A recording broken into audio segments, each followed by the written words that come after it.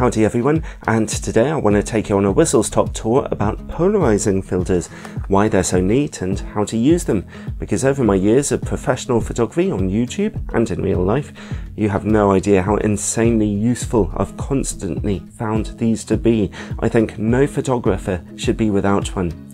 This is a little update to a similar video I made many years ago with a bit more info that I have learned over time. Now that photography almost exclusively takes place in a digital realm, casual photographers don't really use traditional filters much anymore because you can do so much in image editing, but polarizing filters have survived very nicely because what they do is so clever and unique. They absorb polarized light, which is normally light that's been reflected off of a non-metallic surface, including light from the sky.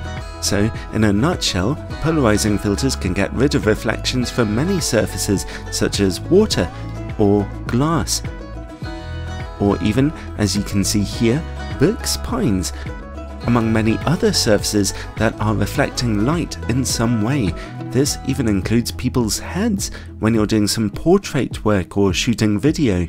Photographers also like to use polarizing filters on sunny days to shoot vegetation because they reduce the reflections on shiny leaves. I have found them really helpful in my landscape photography as they can really cut down on reflective glare from the foliage around you in a large number of scenes. Polarizing filters are particularly well known though for having the very cool and useful effect of darkening a blue sky, as you can see here. Now, that effect depends on a couple of things. Firstly, it obviously depends on how much you turn the filter. So you may need to readjust your filter each time you reposition your camera until you get the effect you're happy with. Secondly, the effect depends on your angle of view. If you're shooting the sky, the effect will only work about 90 degrees from the direction of the sun. If you shoot against the sun or with the sun behind you, the effect won't work.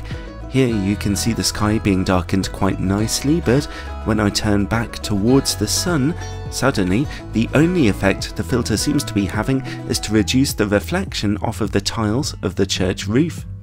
And it's partly because of this that using a polarizing filter on a very wide angle lens can give you some pretty uneven results.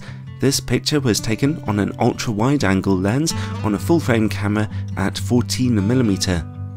One random effect is that polarizing filters can get rid of the image on a computer screen because LCD screens emit polarized light.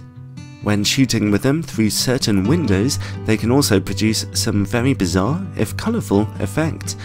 All kinds of companies make all kinds of excellent polarizing filters at all levels of price. There isn't a huge difference between them all. I'm particularly happy with Marumi Fit and Slim filters. They are good value, good quality, and slim enough to generally avoid adding vignetting to your images when using wide-angle lenses. One obvious thing to remember is to get a filter that's the right size for your particular lens and make sure it's a circular polarizing filter, not a linear one. Something else you should take note of is that polarizing filters block off about 50% to 75% of your light, and you won't want that in all situations. However, this does mean it can make a useful emergency ND filter if you need to cut out a little light for whatever reason.